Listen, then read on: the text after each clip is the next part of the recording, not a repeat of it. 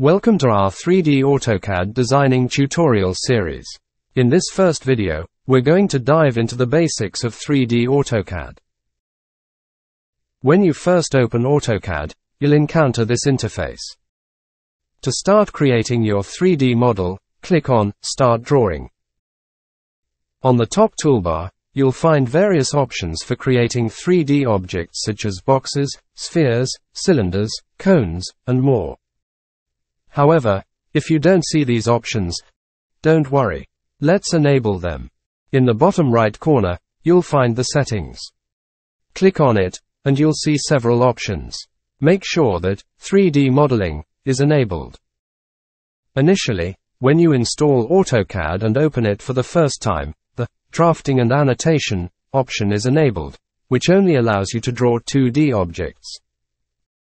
Let's compare all the three settings side by side. When you keep the setting to Drafting and Annotation, then this menu bar will be displayed. Here, you primarily work with 2D objects such as lines, polylines, etc. In the Modify section, you can modify these 2D objects. And if you choose the 3D basic setting, then this menu bar will be displayed, in which you create 3D objects and modify 3D objects. You can also draw 2D objects as well. Lastly, if you choose the 3D modeling setting, this menu bar will be displayed. In this setting, you'll find some other advanced features tailored specifically for 3D modeling tasks. Each setting caters to different needs and preferences, offering a tailored workspace for various tasks in AutoCAD. Depending on your project requirements, you can switch between these settings to access the tools and commands you need. In this tutorial series, we will mostly use the 3D modeling setting. In the bottom right corner of the AutoCAD interface, you'll find a small icon with 3 lines.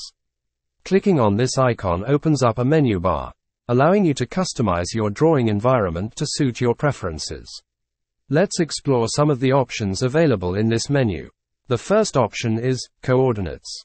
When enabled, you'll see the coordinates displayed on your drawing canvas.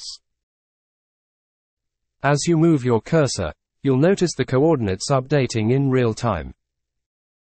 Now, let's disable the coordinates. As you can see, they vanish from the drawing canvas. Similarly, you can customize other aspects of your drawing environment. For example, you can enable or disable model space and grid, depending on your workflow preferences. In addition to these customization options, it's essential to set your preferred units for the drawing.